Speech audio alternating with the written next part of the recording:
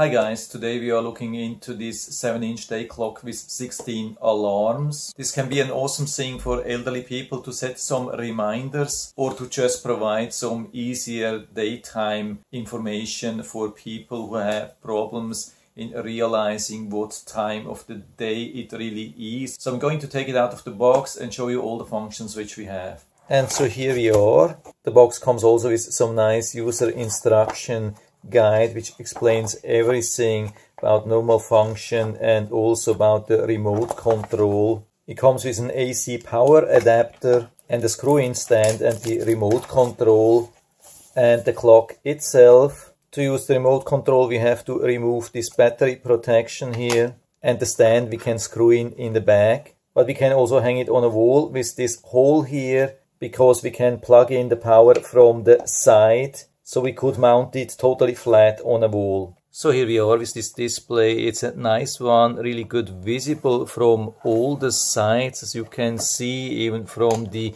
top and below. So it's absolutely no problem to see it. We have a lot of options here, either from the back control or with the remote control. What's really cool is that we are already on the correct date and time, so I didn't have to adjust it somehow. It was running in the background, so that saves a lot of time to set it up. So it looks also like it will survive any power outage. That's also very important, especially for elderly people. They probably wouldn't realize that there was a power outage during the night and then they would do everything at the wrong time. So this is not going to happen here. Absolutely perfect. So the easy things which we can do here are the color change, just with the key up and down and left and right, and we can also change the appearance. And all the displays have actually two options. They have one with the moon or the sun and without, as you can see. Here we are without, here we are with, the next one without, and with the moon now because it's during the night, and during the day it would display the sun. But then of course we have the different reminders. We can click here on the menu, but we can also select between different languages, as you can see here. Then we can set the time. If the time wouldn't be correct, we could change it here. We have a 12-hour, 24-hour option. Then we can adjust the date if needed. We have two options, the month, day, year, or the day, month, year.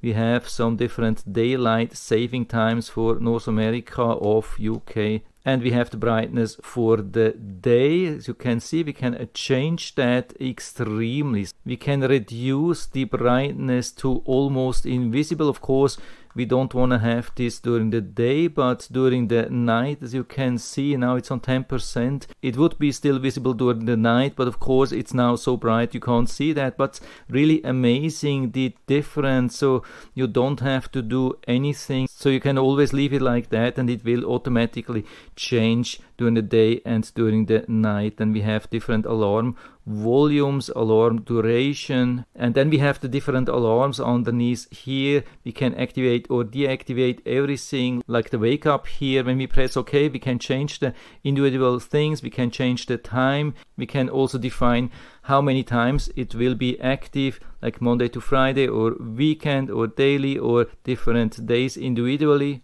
And you can see there are so many things which are already here, but you can do much more.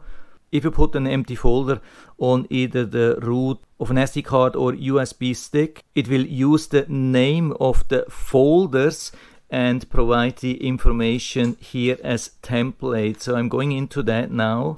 So here you can see there's empty. I press OK here, but as soon as I plug in this SD card here, now I'm pushing it inside, and let's wait. It shouldn't take too long, and you can see these templates here.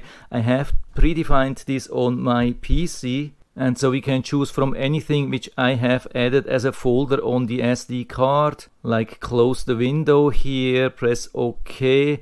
We can set it to any time and activate it, for example, for daily reminder. Press OK and then it will be active, and so we can activate much more directly from here with the remote control. And so I've set here an alert for brushing the teeth for 9:26 p.m. daily.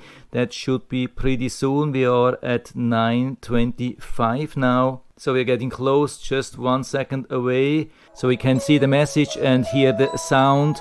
And so we can stop it with any button here from the remote control. But this clock doesn't only work as a clock or as a reminder. When you put a folder called Véfaîî on such a memory card or USB stick and put your family pictures inside, then you can add it here in the bag, push it inside, and after a couple of seconds it will turn into a wonderful picture frame which shows all your personal images. And to go back to the clock or the reminder, you just press the menu button here. So it's a little bit hard to give you any kind of recommendation. I mean, everything is working, the alerts are working, the clock is working, even super reliable. We have this dimming. You will never have to change or adapt the correct time because we also have the daylight savings time option.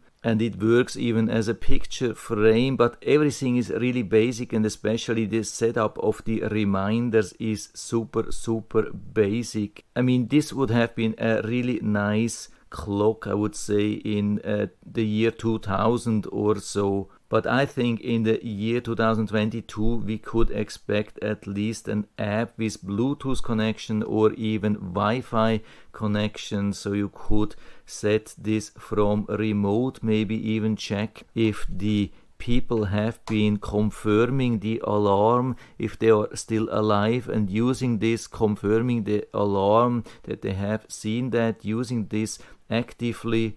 Maybe even update the images and the reminders from remote. So it's a little bit hard to give a final conclusion, but if you are still interested, I'll put down the link to the Amazon listing down into the description, so you can check it out and order it right from there if you like it. And I hope I've been able to help you a little bit with this video. If you have any questions or comments, just write to the comment section below. I'm always happy to talk about these things. And if you like the video, give me a thumbs up, subscribe my channel. Thanks for watching. See you next time.